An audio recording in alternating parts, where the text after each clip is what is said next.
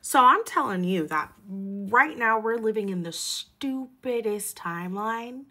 And as we're doing that, the octopuses are down there in the ocean building cities. And they're doing it in Australia, which makes sense because that's where all the hot octopuses are. Oh, and the octopuses are goth. Yep, these pretty babies created a commune and they've been using rocks, clamshells, discarded debris to quite literally build a city. To be clear, octopuses are extremely solitary creatures. They only come out to fight or to... But it's pretty crazy. In this little commune of octopuses, when they were observing them, they realized that they literally had like social hierarchies, all right? And like the stronger, like more the octopi would come in and they would be like, hey, get out of there. That's better real estate. I want that. They're doing gentrification, bro. They was kicking the pores out and moving into their little hovels.